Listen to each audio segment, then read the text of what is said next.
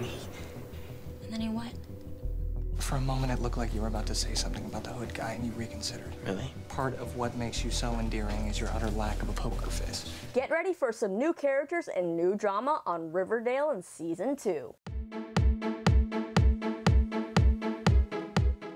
What's up, you lovely people? Lisa here, and I'm finally back from Comic-Con. I wanted to make this video while I was down there, but I just didn't have time because Comic-Con is crazy, so you're getting it now. Riverdale took over Ballroom 20 on Saturday, and lots of hints for the upcoming season were given. First, a few things we already know. The season's going to premiere on October 11th, 2017 on its new night, Wednesdays. This season will also consist of 22 episodes, so that's basically twice as much Riverdale, which I don't think any of us are mad about. Now, with more episodes, it means there's a chance to develop more characters, hence why characters like Casey, Cott's, Kevin are series regulars now, and also introduce new characters, and I'm gonna get to those new characters in a second. First, before the cast took the stage, some great bloopers were shown from Season 1. Check out a few. Nailed it. Will you give me that one more time? Let's try again. Hi, Papi. You have some explaining to do? I have Veronica here. She is not happy.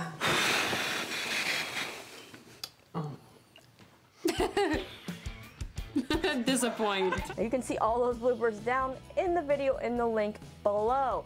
Now, following that, the first teaser was released for Season 2. The cast just finished filming, I believe, the 3rd or 4th episode, but the trailer does show scenes from the first episode back where Fred is being rushed to the hospital and Cheryl's mom is also there for some reason. People will look back at this as the exact moment that last bit of Riverdale's innocence finally died.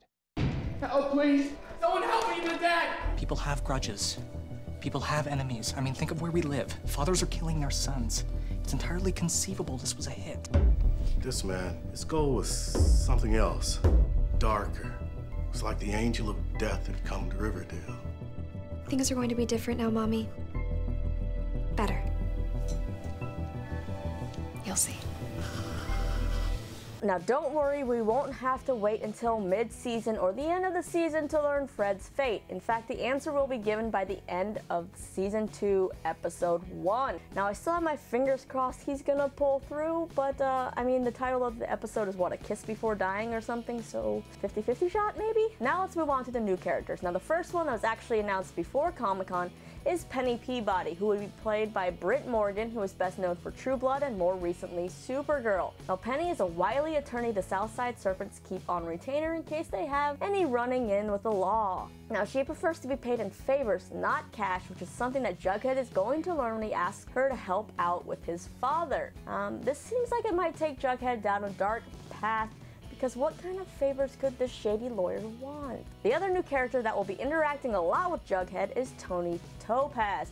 Now, the character has officially been cast, and it was announced during Comic-Con that she will be played by Vanessa Morgan, who you might know from My Babysitter's a Vampire, Finding Carter, and the Shannara Chronicles. Tony is often described in the comics as kind of a female version of Jughead who rocks pink hair and is also bisexual. Now, executive producer Roberto Aguirre-Sacasa told Entertainment Tonight that Tony might be trouble for Betty and Jughead. She's a student at Southside High where Jughead now goes, and she's a member of the Southside Serpents, and she's going to be a friend and confidant to Jughead. I think she's trouble getting Jughead into this gang. I think she might be trouble for Bughead. I don't know. Roberto also said that Tony would be trouble for a lot of characters on the panel, and I don't think she will necessarily be a romantic interruption, so to say, when it comes to Jughead and Betty. I think the problem that she's going to have is that she is a serpent and she's going to lead Jughead more down that path of, you know, getting deeper into this gang, and it's going to definitely make some people butt heads. Now, how about the rest of Jughead's family, like his mom and his sister Jellybean? We've talked about it. I think it might be something that happens in the second half of the season, yeah. We have to find the right casting for both of them. I mean, the casting's everything on this show, so. So now, as Sarah said, all they gotta do is get some great casting right, and the Jones family will be complete. So, who would you cast? I mean, wouldn't it kind of be fun to see Neve Campbell play, like, Jughead's mom, just because of Skeet and Neve and me loving Scream? Now, Jughead is not the only one who will be interacting with some new faces. As you know, Hiram Lodge is now back in town, played by Mark Consuelos, who will be a series regular. But someone else will be popping up to cause some trouble for Veronica. I've got an ex from New York coming. And he's a bad boy. and he brings out Veronica's dark side, which I don't think we got to really see in season 1.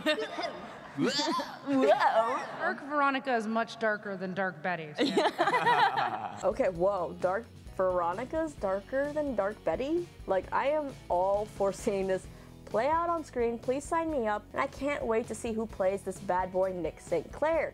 I know there's been rumors that Tyler Blackburn might appear on Riverdale as a villain, and I think that this could be the character that he could be playing if that is actually true. Some people were like, oh, maybe Tyler's the secret brother because maybe FP had a child with Alice, but I'm kind of leaning more towards him fitting into this Nick Sinclair role. It was also hinted at the panel that Kevin, Josie, and Cheryl will be getting some new love interests. Casey Cott joked that Joaquin got on a bus and is probably never coming back, so there's definitely going to be a new guy in his life. Josie will be batting some eyelashes with Reggie Mantle, played by Charles Melton, and Madeleine shared that Cheryl will be getting an unexpected new love interest. The other big reveal wasn't, I guess, really a reveal, but when asked by a fan at the very end of the panel if there would be any more supernatural elements coming to the show, Roberto said, You know, I love horror stuff, and I love you know, dreams and jump scares and things like that. So we're always trying to figure out ways to put hints of that in Riverdale. We have been talking about one very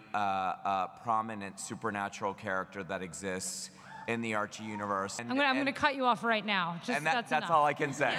Dang it, Sarah, why did you have to cut him off? Like, I think we just want a clear-cut answer on this. But I feel like that pretty much confirms that Sabrina the Teenage Witch, who is part of the Archie Comics universe for all of you that are not familiar, will be popping up at some point. But there's still no word yet on who exactly will be playing her, and if that is actually going to happen, when will it happen? Some things the panel did not talk about were obviously the parent drama not related to Hiram Lodge, since none of the Riverdale parents were actually in attendance.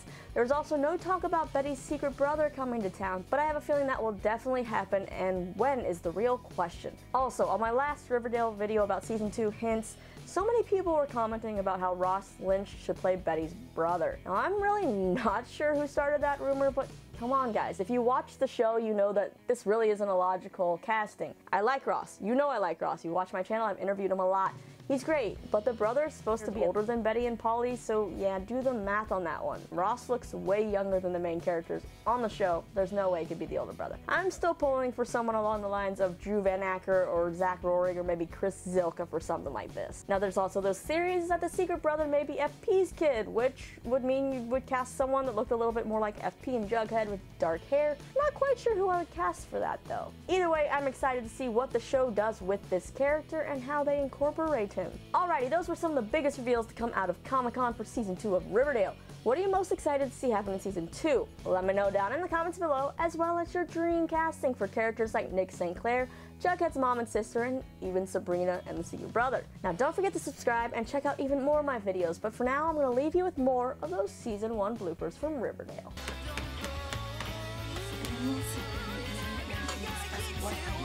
Else, why would you? Oi. So we're thinking, have a baby shower. What are your thoughts?